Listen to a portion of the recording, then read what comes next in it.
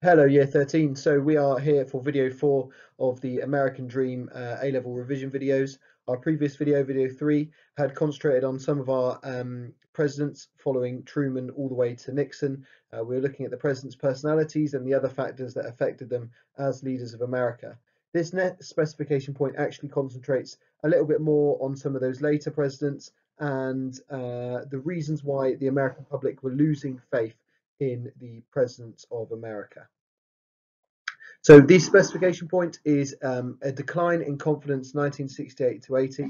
This is one of the most turbulent times in American political history where confidence was at an all-time low for our presidents. Confidence in the role of the president and what they were doing and their actions and on their leadership of the country was, at an all-time critical level where American presidents faced a really extremely difficult job on running the country.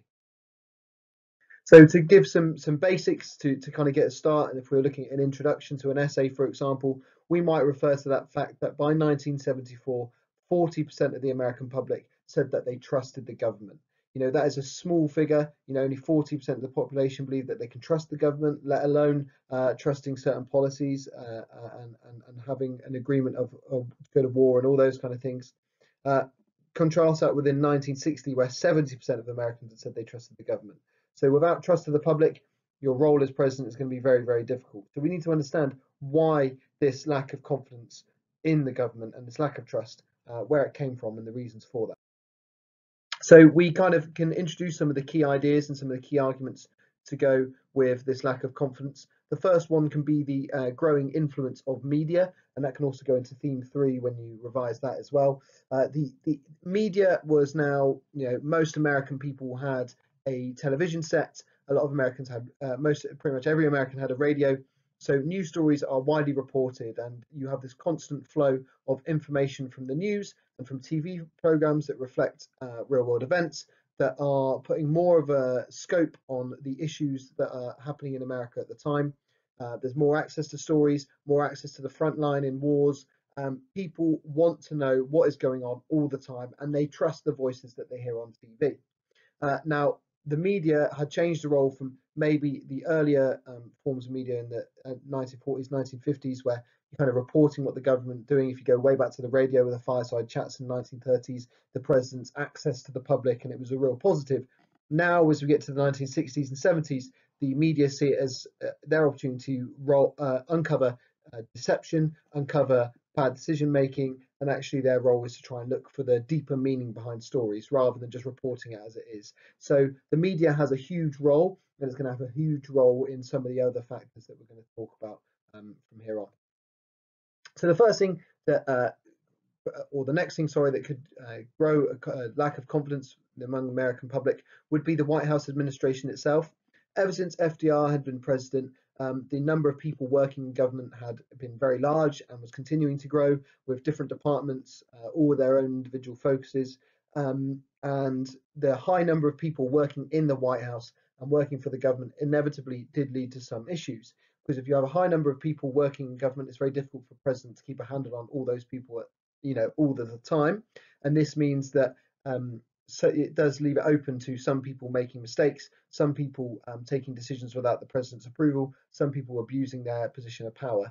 An example that you could use if you were talking about this in an essay might be in the early 1970s, Richard Nixon's vice presidential candidate was resigned or was forced to resign on bribery charges, that taking money, which also led to some tax evasion charges as well. So we have issues there with the White House administration and people abusing their position. And also there is the fact that as the presidential campaigns get bigger and there's more media, linking with the first factor, there's more money into election campaigns as people, presidential candidates and congressional candidates and so on are campaigning a lot and putting things on TV, giving more speeches, reporting to the radio, hiring parts out from newspapers. That meant there was more donations needed. With more donors, you have businesses perhaps or unions saying they will fund campaigns, but they want something in return. And so that also caused issues. It even led to, in 1971, a government law being passed, or a federal law being passed, which limited the amount of money that could be given in one single donation, which was then highlighting, I guess, for the American public that there must have been a problem. You don't make a law trying to ban donations on something if there wasn't a problem in the first place. We also have scandals, the most famous being the Watergate scandal of the 1970s, where the Democratic headquarters are burgled, and there are links made, very close links made to the president, Richard Nixon, which forced him to resign. This really made confidence in the American president go to rock bottom. That the fact that an American president was willing to potentially spy and get information on his opponents, using these underhand tactics. And this is all played out in the media as well. The trials and the kind of reports of what was going on, and the reporters from the Washington Post who had discovered some of the information linking Nixon. This is all being played out in the media. This big news story pushes the president to resign. Any law changes that are made from this then are linked back to the Watergate scandal. For example, there's the Privacy Act in 1974, which gave every person working in a government agency the right to look at what files were being held on them. Again, people are saying, why does there need to be a law? Why is that not something you can do anyway? There is an increase in lack of confidence, not just to do with Watergate, but obviously Watergate is the major scandal, that really makes people think, are all politicians corrupt? We also have, this is a time of real social unrest in America. Protest is spreading across America from all sides. We have anti-Vietnam War protests. We have protests about racial segregation and the fact that the Civil Rights Act wasn't having the impact that people felt. Martin Luther King has died at the end of the 1960s, and that led to riots and protesting. There's a rise in more liberal young thinkers who are looking for more equality and looking for change, and trying to support maybe some of the anti-poverty policies of Lyndon Johnson. Whereas on the other hand, you've got protesters and campaigns set up to try and bring back the conservative right in America, and they're campaigning against. There's a lot of TV reports and stuff like that, people trying to protest. People don't understand what's going on. There seems to be so much unrest, so much protest, police firing at protesters. The Kent State University shootings in 1970, for example, where 4 university students are killed, protesting against the Vietnam War. People, whatever their agenda, whatever their political beliefs, are thinking, what is going on in our country? There is mass panic, seems to be a daily occurrence of protesting in America, and that causes violence as well, riots, reactions to riots. The Vietnam War also presented a lot of issues. We had people returning from the Vietnam War with horror stories, and that obviously boosts that kind of social pressure on America as well. And all of these things are being reported on the news almost on a 24/7 basis. Like I said, some of the right-wing conservatives are feeling that America is becoming too liberal, and that might have resulted to the election of Richard Nixon at the end of the 1960s. But we've got this huge social pressure matched with the economic crisis that's going on at the time as well. The Watergate scandal is just one example of where the American government mishandles events. The conduct of the war in Vietnam leads to lots of criticism towards the American presidents. The famous song "Hey Hey LBJ, How Many Kids Did You Kill Today?" links with Lyndon Johnson. Lyndon Johnson wasn't organising the killing of children, but the fact that the weapons being used and the authorization of certain weapons, the tactics being used by the American military, always comes back to the government. If you've sent troops there and bad things are happening, the burning down of villages, the awarding of ice cream for kill counts in Vietnam, all of those things are linked with the presidency and puts a stain on the American president, and that conduct is associated with our presidents. We also have things like the 3 Mile Island nuclear power plant problem, where in Pennsylvania, a nuclear power plant in 1979, there is a shutdown. There's reports of an emergency, but the federal and local reporters, government agencies, report completely different stories. And so people were saying, are you trying to cover up? What are you trying to cover up? How dangerous is this? In Pennsylvania, in where 3 Mile Island was, people had evacuated the area, worried about nuclear exposure. So there is a lot of distrust towards government. What are they covering up? And that can again kind of stem to some of the media reporting. And finally, you can look at the presidents themselves. Lyndon Johnson lost support for the way he handled Vietnam.